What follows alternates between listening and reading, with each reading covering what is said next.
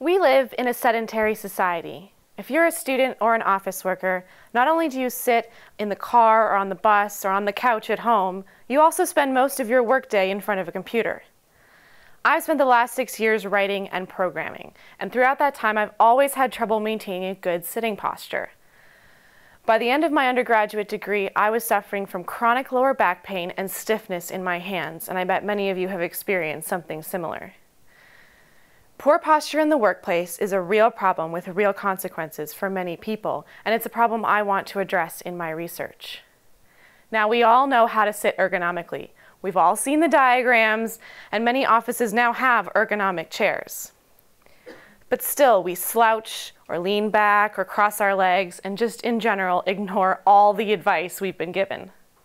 The problem is, we aren't just sitting in a chair, we're working. When we're completely engaged in our work, our posture suffers. But when we are distracted by pain or by our attempts to prevent pain, we lose our focus on our work.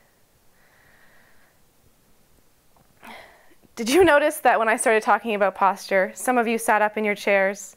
Sometimes just hearing someone talk about posture can be all the reminder you need. The trick is only getting the reminders exactly when you need them. This is where my research comes in. I've altered a typical office chair so that the chair itself can detect your posture.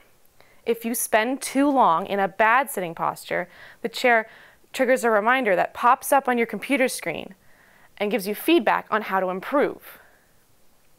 We already know that our posture detection systems are reasonably accurate.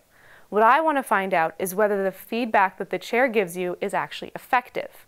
In other words, can using this smart chair actually improve your posture? I'm comparing two different kinds of visual feedback, one with specific instructions on how to improve your posture and the other without. I'm looking at the posture of real people in real time to see if this feedback actually helps them improve their posture. By the end of my study, I hope to have some convincing evidence as to whether these smart chairs with visual feedback are really effective. If they are, great, smart chairs for everyone. If they aren't, we can move on to alternative feedback methods like vibration. Either way, we'll be moving towards the ultimate goal, a chair that will help us improve our posture so we can stop worrying about it and get back to work. Thank you.